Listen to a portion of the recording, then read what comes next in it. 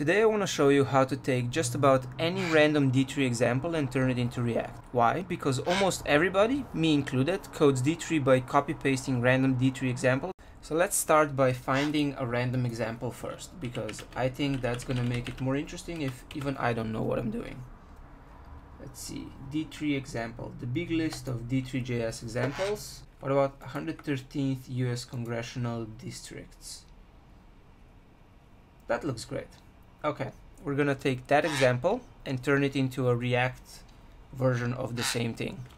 Now that we have the example, let's go through it and see how it works. Apparently it's a map that highlights the currently selected congressional district. Hello, Bird. I'm not talking to you, Bird. I am talking to the camera.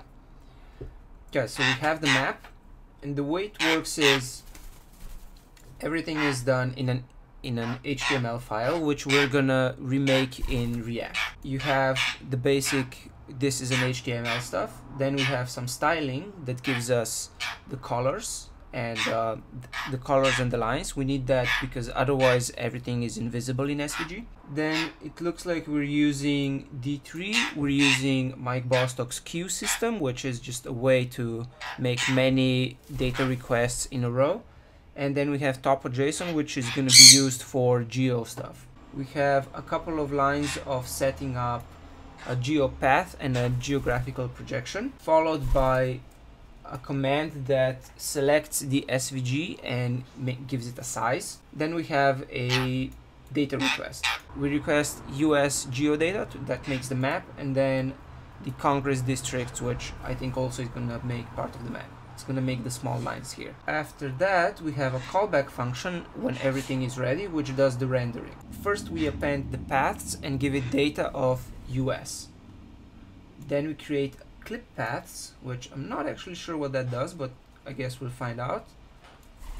And this stuff here seems to create the congressional districts, and this creates boundaries, and this creates district boundaries, and this creates state boundaries. Then at the very end, we set a height to this thing here. Cool. Looks like it shouldn't be too hard to remake this in React. So the first thing we need is to run create React app so that we can create a React app. And we wait for this to finish, then we're going to install D3, Q, and topo.json. Alright, that took a while, but we go into our thing and install D3, Q, and topo.json. Now, one thing we are going to have problems with is that this example is still using D3 v3, but we're going to be installing D3 v4, which is the latest version by about a year now. So that's going to be interesting. We're going to have to do some translating of that as well. Excellent.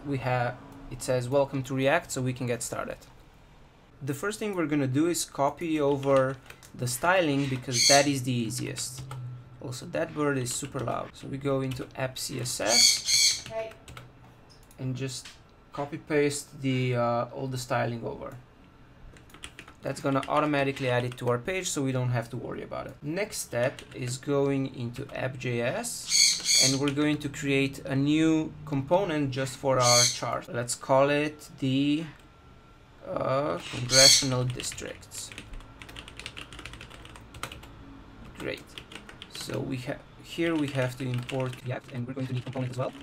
And we are going to need Q from Q, and we are also going to need topo.json from topo.json, and let's make our life easier and import all of D3 from D3. Then we can create a new component. And for now, let's render something empty just so we can make sure it all works. We export default congressional districts and go into app.js, where we are going to render it instead of all of this. That, and here we say import congressional districts from /congressional districts. Now we should see an empty page here. Failed to compile, return null. Okay, now we should see it here. Perfect. empty page, great progress. The next step is to create an SVG. Because we already know that congressional districts is a visualization component, it makes sense to render the SVG around it, so that then we can use congressional districts in pretty much any SVG that we want. So we're gonna say width is 960 because that was the original example. Yep, width 960, height is also 600, and let's put them into our districts thing as well, just so it's easier to use, or so we can scale it as much as we want later on. Cool. We have that. Next step, loading the data. We can do that in, actually let's do it in app.js as well, because I think it makes sense to load data externally and then put it into our stuff. Let's do everything in congressional districts so it's easier to see how it fits together. So we say component will mount, and we copy over this stuff here. Say Q, and then we need this. Let's see what the actual URL is.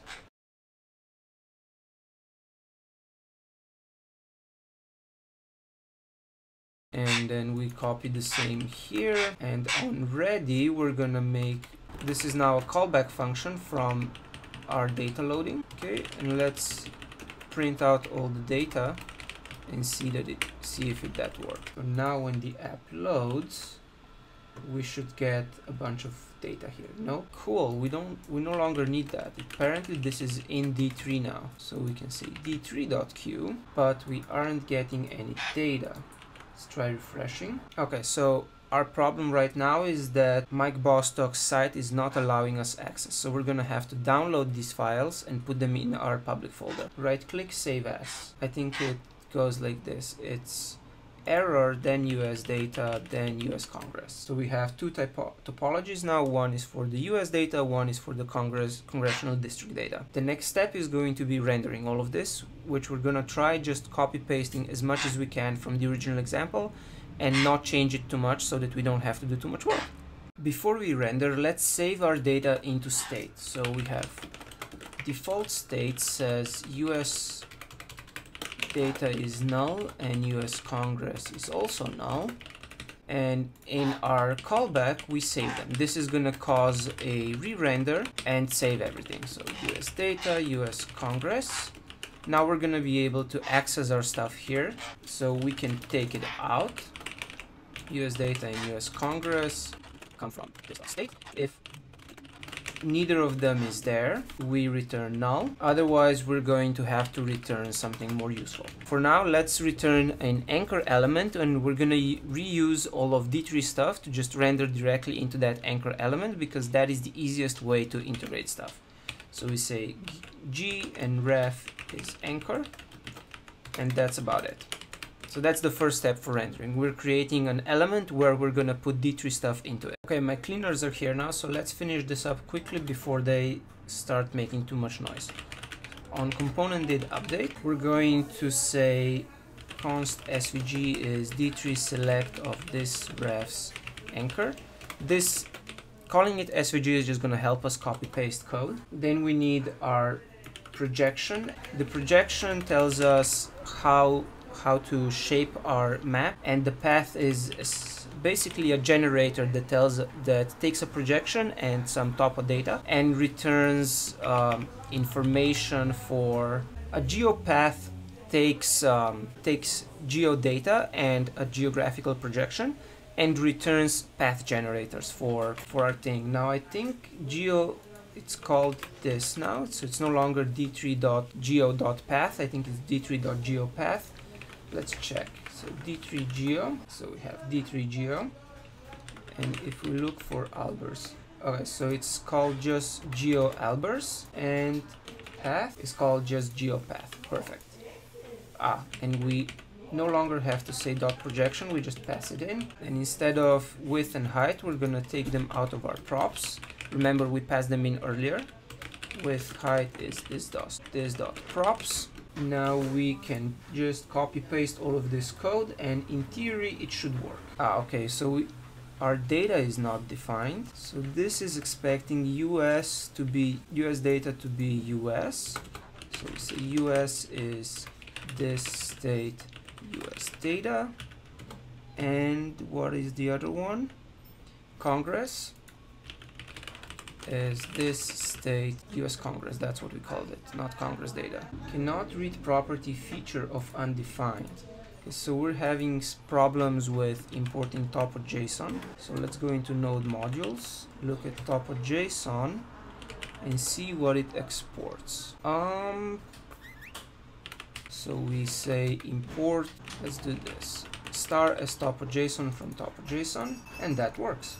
See, that was easy. Now my computer is being kind of slow with all the recording and everything, although for some reason it's wanting me to click on them. This is a pretty dirty way to integrate D3 and SV and React, because we're essentially just doing everything on every render. So if our data changes or anything like that, we're gonna have to re-render the entire map instead of actually using React's features. React basically doesn't give us any help here. So what we could do instead is we could convert this to a path component and then use that.